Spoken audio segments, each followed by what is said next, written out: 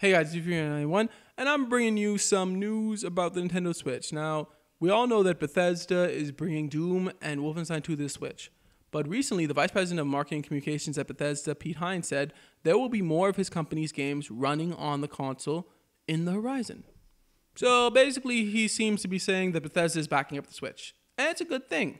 It's good to see a third-party dev, especially one like Bethesda, really backing up a Nintendo console. It's kind of like when Ubisoft backed up the Wii U, even though that didn't really work out. But that could have been because not much people bought the Wii U, or it could also have been because Ubisoft brought over half-baked ports, such as Watch Dogs that didn't come with all the DLC, and Splinter Cell that didn't come with a split-screen co-op. But Bethesda, on the other hand, is not bringing over a half-baked port. In fact, Doom not only isn't half-baked, it's coming with all the DLC except for the mapped editor. And in reality, this holiday season in general is really important for the Switch. We have a lot of third-party coming. We have LA Noire, we have Doom, we have FIFA, NBA 2K18's already out.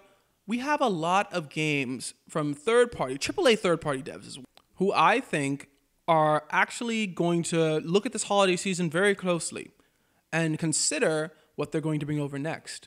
So I think this holiday season is extremely important for the Nintendo Switch because I think that with all these third-party coming out, if they are all successful, because remember, we have third-party coming out from Capcom, from Bethesda, from Rockstar.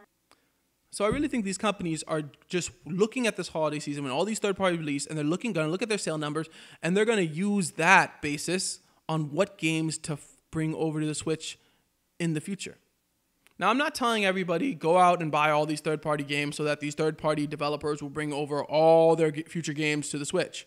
But what I am saying is that it seems, like almost all these third-party games are coming out around the same time. So it kind of seems like these third-party devs are just going to use this holiday season as a test run for the Switch.